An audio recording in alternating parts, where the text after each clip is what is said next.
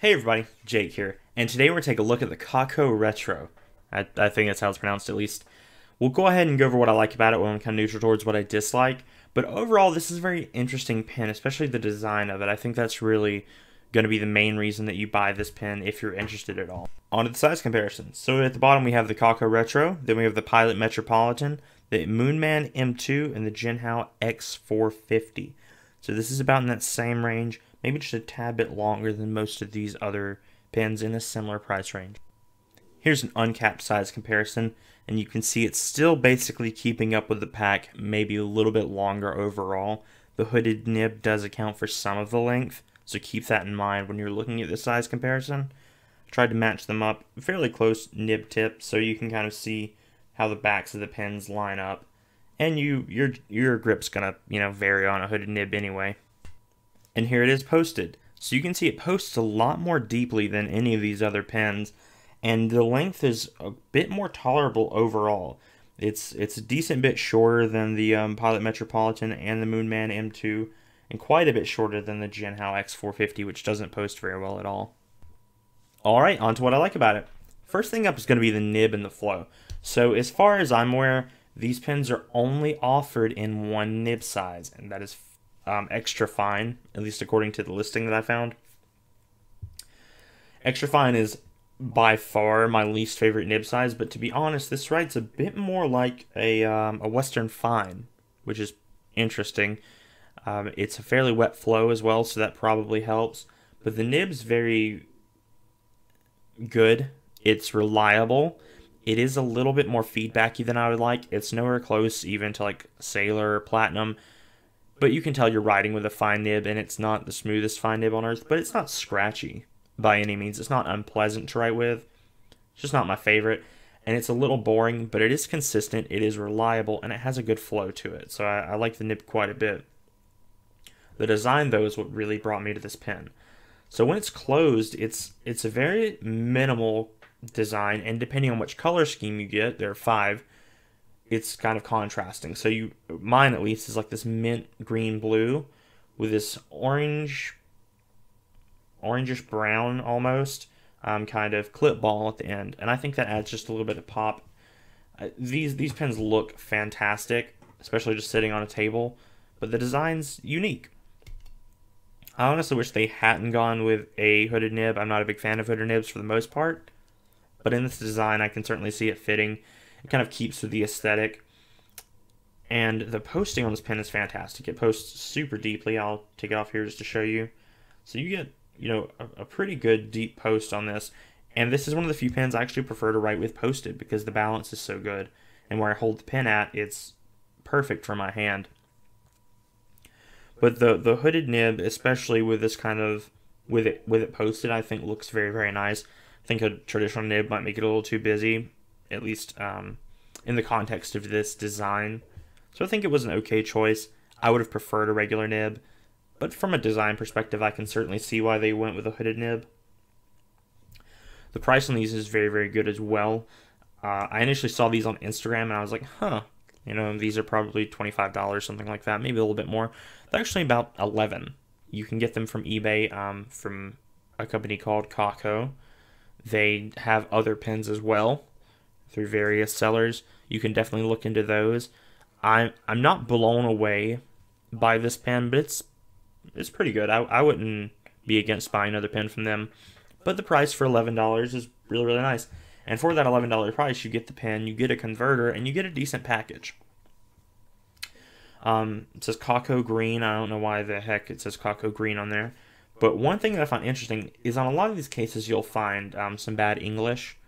This actually is kind of a decent slogan. It says your right choice. That's not bad at all, honestly. It's kind of that frosted plastic color that you've seen with a lot of the Moonman pens, if you're familiar with those. Although it is less textured, it's a lot more smooth. And these are just printed on, by the way. So you open it up, and you have the pen here, you have a converter here, and it does come with some cartridges, which is nice. If you take this out, there's nothing there. But on the bottom, there is a kind of green label, which I'll show you as soon as I can get this back in. There we go. You can see that here. It just says retro classical fountain pen, and it has a bunch of writing in Chinese and a small diagram of the pen as well. And I'm assuming this is a manufacture date on here. I don't think it's an expiration date for the pen. I hope not. If so, it's already done for. No, but they have a website and all that stuff, which is this presentation, the attempt at a logo, a name, a brand, is so much more than you normally get out of Chinese pen companies. It's interesting, honestly. It's almost like they're trying to build a brand, which is different. It's a nice change of pace. You can figure out more about the company. They actually have a website where they have pen models and things like that. It's exciting. I don't know about y'all, but generally when I buy a pen, if there's a brand name standing behind it, I feel a little bit more confident. So it's nice to see that from a company, especially coming in that really, really competitive $10-ish, $10 to $15 price range. And probably their biggest competition in that price range is Moonman. They have some amazing pens. Honestly, I'm going to be completely honest with you here. I prefer this pen. The nib's better. The design overall I think is nice. It's interesting visually. But if I had to only pick one, I would probably go with this one. If I could only decide on one of these pens, it would be this one. It's just there's a bit more there, design-wise for me, and the company, the fact that they're trying to have a brand, or at least it appears that way, is reassuring. And this pen has a lot more ways that you can fill it. As you saw from the packaging, it comes with two cartridges. It comes with a converter. And also, there's no metal in here. There's no holes in here, so you can certainly eyedropper this. That's a nice little touch, because this will hold quite a bit of ink. And I think eyedropper is probably where this pen belongs. Just between ink capacity and this little ink window, which we'll touch on later. I think an eyedropper fill for this pen would probably be the best choice for most people. There are a lot of very small, very tightly wound threads. They would be amazing with some silicone grease. I almost wish they had included an O-ring, just for that final extra little oomph to the seal, just for some reassurance. But it does tighten down very tightly. It was actually very difficult for me to undo the pen when I first got it. I had to get a good grip on it and really, really turn. It was the most secure a pen has ever been fixed, section to the body wise, at least for me. The size is nice as well. This is a pretty standard size pen. If you count in the hooded nib, depending on how you write, it's going to be a little short. As I said, I prefer to write with it posted. Posted, I think it's about a perfect size for me, and I really, really enjoy writing with it posted, which is different because a lot of the pens that I use, I typically prefer to not have them posted at all. On to the neutral. First thing up is the material. So the material is not bad. It's just like a plastic, but in this price range, it's not great, because you have companies in this price range bringing out better looking materials. Again, Moonman with this gorgeous, like, clear acrylic. It's really, really nice. This is just injection molded plastic. Oh, sorry about that. If you look around, not this particular model. This model is much more expensive, but Pen BBS has a lot of models in this $10 to $15 price range with a lot of really, really nice hand-turned acrylics. Like, this material is gorgeous compared to this. So I think the material that they're bringing is a little bit weak. It's not, bad. It's not horrible. You really have to look for the injection molding lines. But there is I forget what a blush, I think is what that's called. A gate blush or something like that, from where it was injection molded on both sides. That's something you're going to have to keep in mind. To be honest, I'm spending $10. I don't care. But if you're used to hand-turned acrylics at this price, that's not what you're getting here. So just keep that in mind. The ink window is a nice touch, but it's limited. I do have ink in there right now. I have a converter, as I showed you, but you can't really tell. And you certainly can't tell what the ink level's at. And I couldn't tell if it were empty. If they were going to use this and make it useful for a converter, I wish they'd made it a bit longer, to be honest. Maybe double in length. That way you could see to something like there, at least, so you can kind of tell, oh yeah, I have a little bit of ink left. Where this really shines, though, is with an eyedropper, because you can tilt it to the side, and the ink will level out, and you can be like, oh yeah, I'm halfway full, or I have a third, or however much you have in there. So the ink window is useful, but only if you eyedropper this pen. As far as converter or cartridge, I don't see it being of any use, because I can't tell at all. you know, as far as that goes. Last thing on the neutral is the capping. You start to feel resistance about here. Now, it doesn't stop until about here. So you start to feel resistance for about 1/4 of an inch. But the problem is, I can cap it right here and leave it.